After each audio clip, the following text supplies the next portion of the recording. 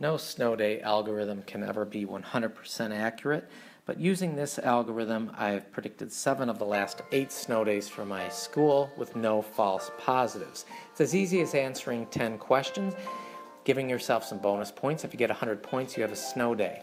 Day of the week, that's easy. If it's a Monday or a Friday, you get 12 bonus points. You're more likely to get a snow day. In this hypothetical situation, it is a Friday. Proximity to break, you could get extra points if your potential day is the day before a holiday, such as Christmas. In this case, it's not, so I'm going to say 0. Month to snow day ratio, take a look at this chart. Most school districts have 4 snow days that they can give out without any penalties. So you get bonus points if you haven't had any snow days yet. If it's early in the season, you get extra points. So let's say it's a January and we've had 1 snow day. So I have to find it on the chart here. That situation would be a bonus of 6 points. I'm going to give myself 6 points here. Momentum, this is the idea of if the athletic director has canceled activities the evening before, it gets people thinking in terms of a snow day. But in this situation, that hasn't happened. 0. The next question is the death knell, the killer of snow days, the only situation where you could score -40, and that's if the public schools have state testing on that day. In this situation, that isn't happening. Now we want to focus on where in the country you are. Tier 1 locations get 60 inches of snow a year or more. Tier 2 get 20 or more. Tier 3, less than 20 inches of snow a year. Tier 1 locations are typically upstate New York or any places that are within 10 miles of the Great Lakes, Detroit, Cleveland, Chicago. Your Tier 2 locations, Springfield, Indianapolis, Philadelphia, Boston. And Tier 3, well, if your town uses a pickup truck to plow the snow, you're probably a Tier 3 location. For the next 5 questions, we need some accurate weather data.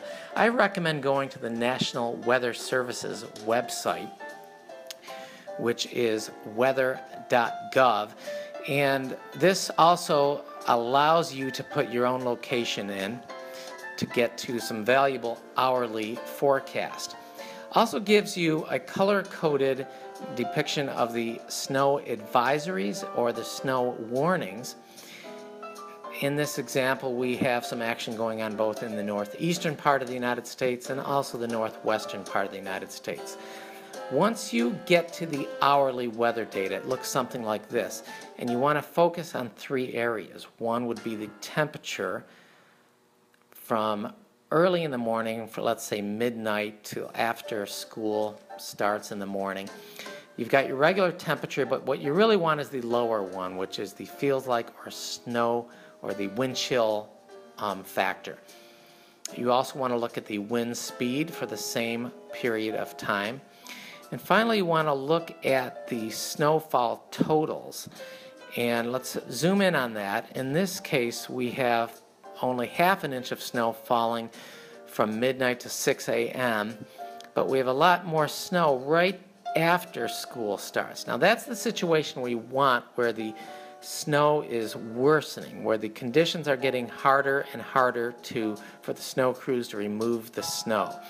In fact, that's going to be the first of the weather questions to answer, which would be the weather direction. In this case, we'll say it is worse. The snow conditions are worsening, so we're going to give ourselves 20 points for that. Now let's do the next question, which is the feels like temperature. Most school districts will close if it's a sustained -20. That's not the case here, so I'm going to give myself 0 points. What is the wind for 6 a.m.? You get more points depending on how fast it is. You're really looking towards the blowing and drifting situation, which occurs at 20 to 29 miles per hour. So in this Tier 1 location, we'll say that we do have the blowing and drifting, so we'll give ourselves 15 points.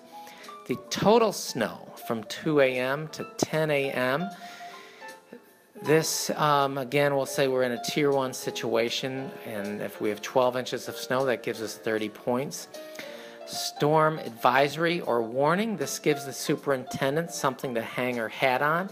If it's in fact an advisory, we get 20 points like we do in this case. A warning would have been better. But when we add these points all up, we have 103 points. That means we will have a snow day.